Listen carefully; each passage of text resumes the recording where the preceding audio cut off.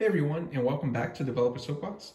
So before I start today, I want to thank all the viewers and loyal subscribers out there. I recently reached 1,000 subscribers, so honestly, just want to thank you guys so much. I really do appreciate it, I really just hope that I continue to create content that you all enjoy. So thanks again. So because of the special occasion, I wanted to do something a little bit different in this video. So what I'll be doing is I'll be showing you my personal setup for creating these videos. So it'll include, I'll be going over my hardware, but most importantly, the software, right? So especially for Linux users out there, I feel like, if you're trying to start creating content like this, YouTube content, it's kind of hard to find the specific software for either screencasting or actually editing the video and so on. So I'll be going over all of that. So hopefully that'll help you guys out. Since I usually do screencast videos, I do apologize in advance for the, for the quality here. Honestly, I'm just using my phone to record this. I don't have any professional setup. So again, I just apologize if there's too much shaking and the quality isn't that great. But let's go ahead and get started. So starting out with the case, this is a Versa H17 from Thermaltake, and it's a micro ATX case. The power source is also from Thermaltake, and this is a 700 watt unit. I bought most of the parts for this build during Prime Day last year.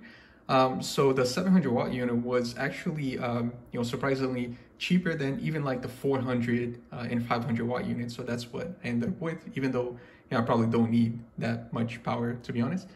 As far as the processor, this is a AMD Ryzen 7 2700X, and it has 8 cores and 16 threads, so it is incredibly capable. And it actually comes from AMD with this really cool LED cooling fan, and it sits on top of a MSI B450M PRO M2 motherboard. As far as RAM, so I have a total of 16 gigabytes of DDR4 from Ballistix, so it's 2 8 gig sticks. Moving on to storage, this is a Silicon Power 512 gigabytes M2 SSD PCI stick.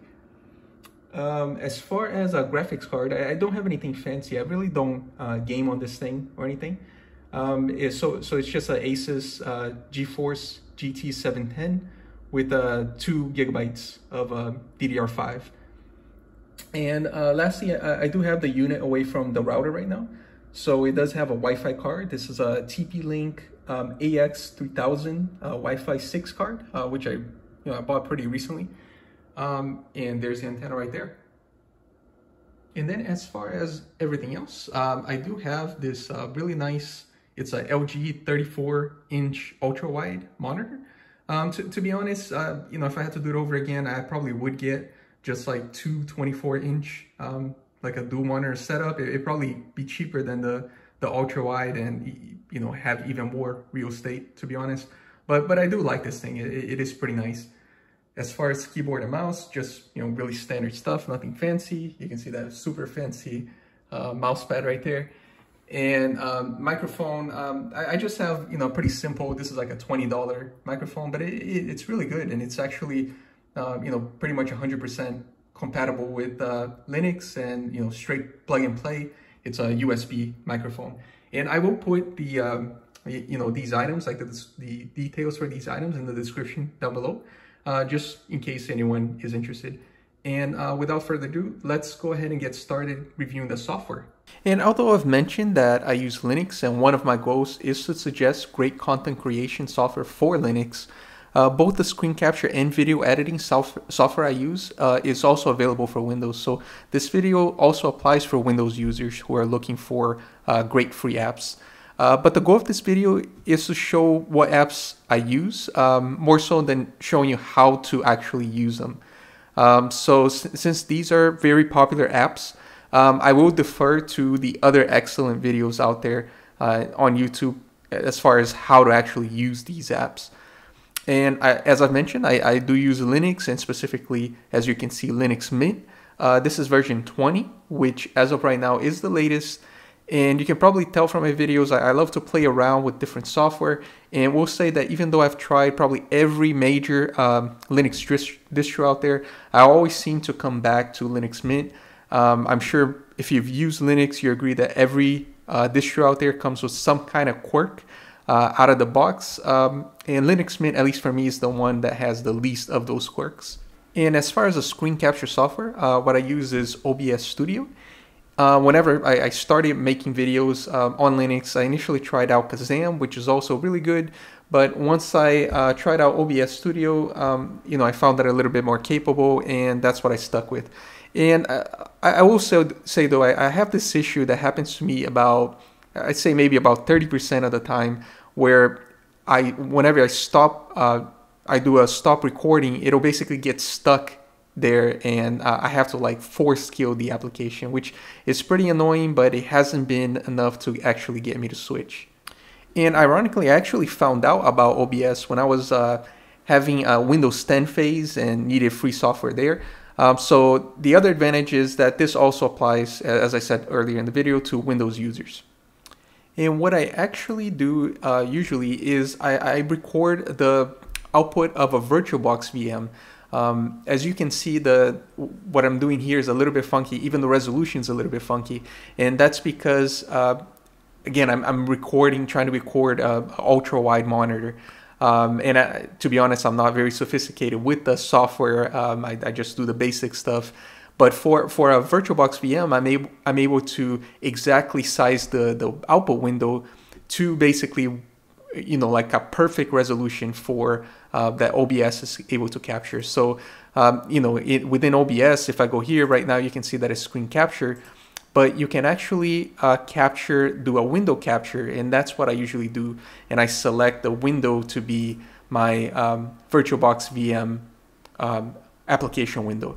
And that has several advantages, right? So one advantage of VM is you can basically set snapshots. So if you're recording a video and you've installed the wrong things, or if something goes wrong with the install and you don't want to clean up the existing install, you can basically just roll back to a snapshot and basically clean it up, having kind of like almost like a fresh install, and it only takes a couple of seconds, which is really awesome. And you know, when I actually created this build, when I actually decided to do this hardware build, as you saw, it's pretty capable hardware. The CPU, the processor being a Ryzen 7, you know, 8 cores and so on.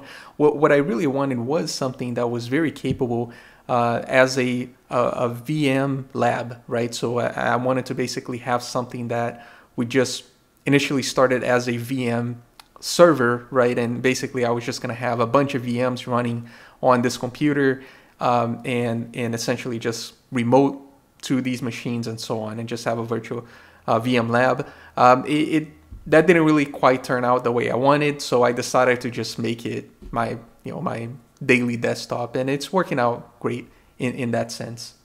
Now for video editing, which is another important part of this process, what I use is Openshot video editor, which again also available for Windows. So if you're a Windows user, you also can use this great software. And unlike OBS, I don't have any complaints about this one. No bugs here.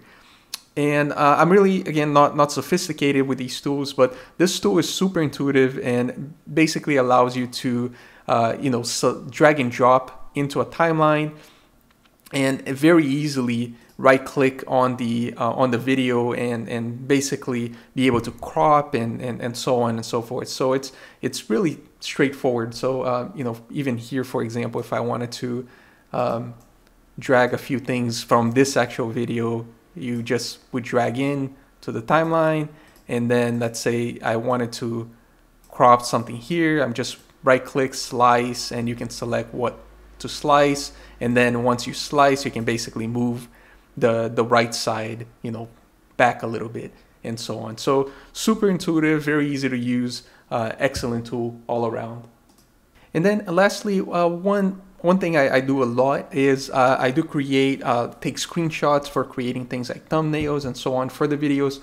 And as far as Windows, if you're a Windows 10 user, you have the snipping tool out of the box. For Linux, before I found this tool, I really, there was nothing that great, right? So the name of this tool is right here, it's called Flameshot. And once you actually open the tool, it'll create and you can't see it right now, but it's on the bottom right of your taskbar. It'll create a little icon, and you can basically just take a screenshot. And I'm not sure if you can actually see this, but then it'll allow you to save the screenshot and so on, right? So it's very easy to use, very relatable to the snipping tool, you know, something that's quick and easy. And I really love this tool so far. Again, no complaints. And that's my setup. You know, I hope you really enjoyed this video. If you're not already a subscriber and would like to get notified when I release new content, please make sure you subscribe. And then thanks again. And most importantly, please stay safe and healthy, everyone. Thank you.